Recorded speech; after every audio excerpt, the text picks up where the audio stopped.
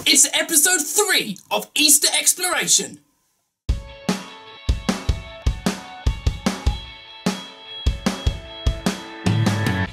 Hello, I'm Mike from High Hopes.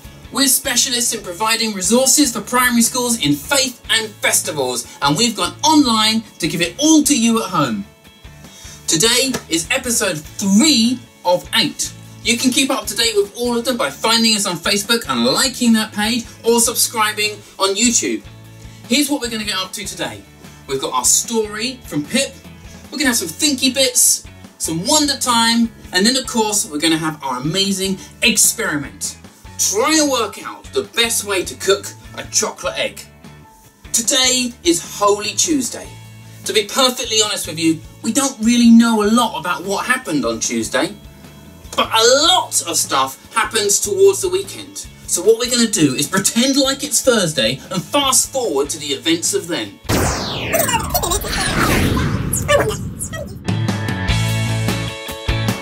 Hello, it's Pretend Thursday. We're going to go over to Pip in a minute to listen to our story. So make sure you've got your learning progress chart with you so you can spot the things that you've already written down.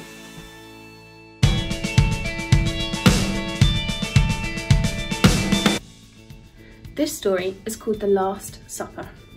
Jesus sat down with his friends to have a special meal. It was the Passover meal, which they had to remember being rescued from Egypt. Jesus knew it was the last time he was going to have dinner with his friends, and he poured some water into a bowl and started to wash their feet. His friends were so confused.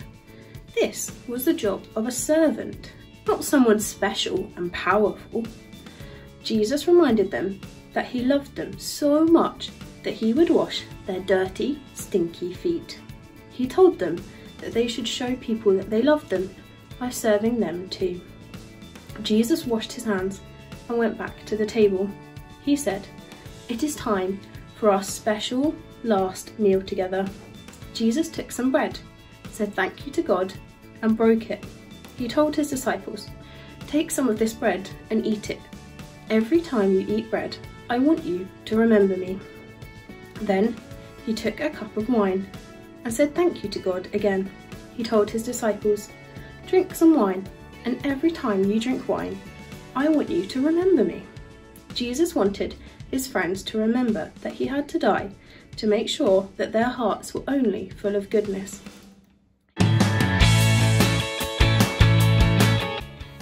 Did you hear what Pip called the Last Supper? She called it Passover. Passover is a very special festival and has been celebrated for thousands of years. It's a meal where you eat special food to remember special things. We're going to learn more about that tomorrow. But for now, I've got a couple of questions for you. During the meal, Jesus took 2 kinds of food. Can you remember what kind of food they were? One of them was for eating, and Jesus said, "Remember my broken body every time you eat this." The other one was a liquid, a drink. He said, "Remember me being hurt every time you drink this." Yes, the answers are bread and wine. And Christians today still eat and drink bread and wine and remember Jesus and what's about to happen in the Easter story. How would you feel if you were there in that room and Jesus said these things? What would you think?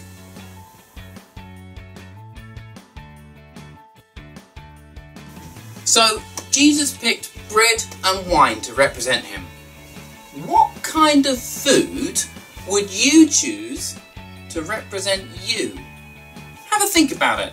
And maybe see if you can try and eat and drink it later on in the week.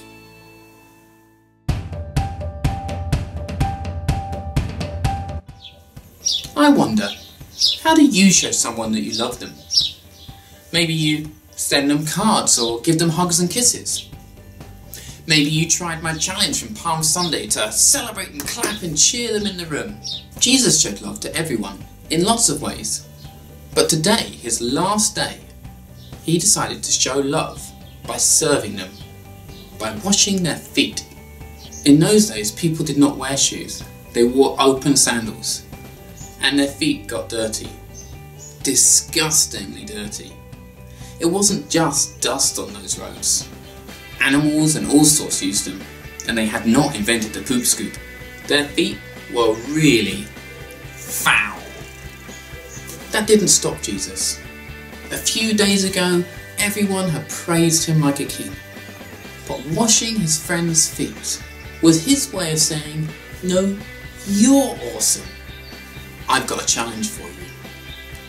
Could you love the others in your home by serving them? Perhaps by washing their wellies. Mine are disgusting. Maybe washing their car.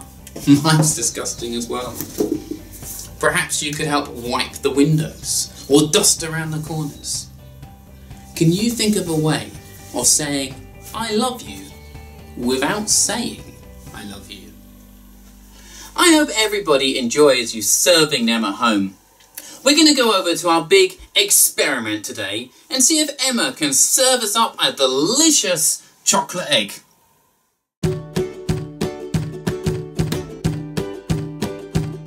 So today we are going to learn how to scramble a cream egg. You're going to, oh dear, pop it in there.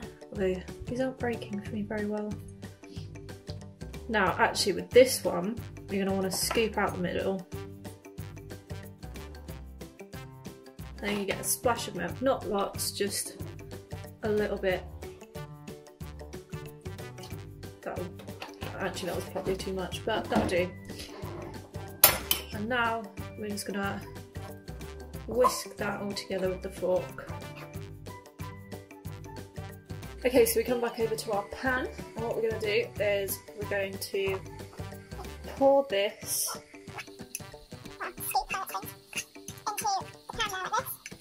perfect, and you're going to keep mixing it,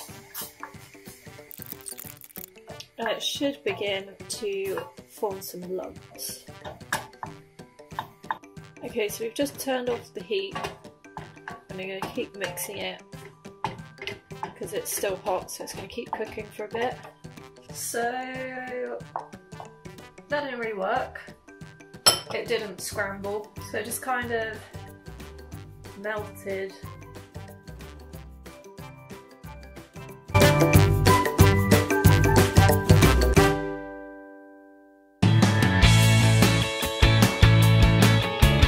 That's everything today. Come back tomorrow for more fantastic adventures in Easter week. Don't forget, find us on Facebook and like that page, or on YouTube and subscribe. Then you can keep up to date with everything. See you tomorrow.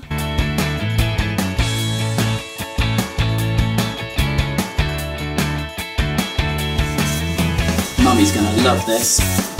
Mummy's gonna love this.